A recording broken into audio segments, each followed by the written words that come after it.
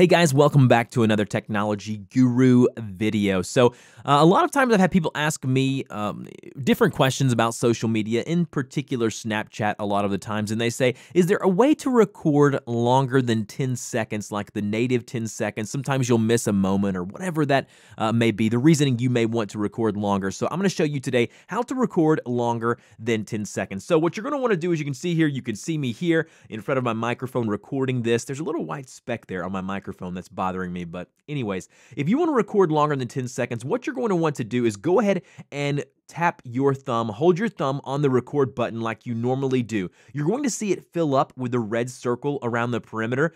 All you have to do is just keep holding that red record button. Normally, in the old Snapchat versions, before this update, the past few months, you weren't able to do this. You could only record 10 seconds, which would get frustrating at times, especially if you have small children or if you have things that you want to capture. And as you can see, as it is elapsing over the circle there, you can see the 3 different Snapchat videos are showing up on top of the screen here, showing me that I have around 30 seconds of video. Now, if I let go now, it's going to show me 4 different things. Now, if we watch this snap back, which is what we're doing now, you can see the semi-timeline there as the head there skims across the different snaps as it would in any video editor. And so now what we can do is we can send this to people or we can send it to our story. So if we go ahead and select my story there like we would normally do, and then go ahead and hit the arrow button to go ahead and submit that to my story. If I go now and view my story, you're going to see it. It will have a slight delay.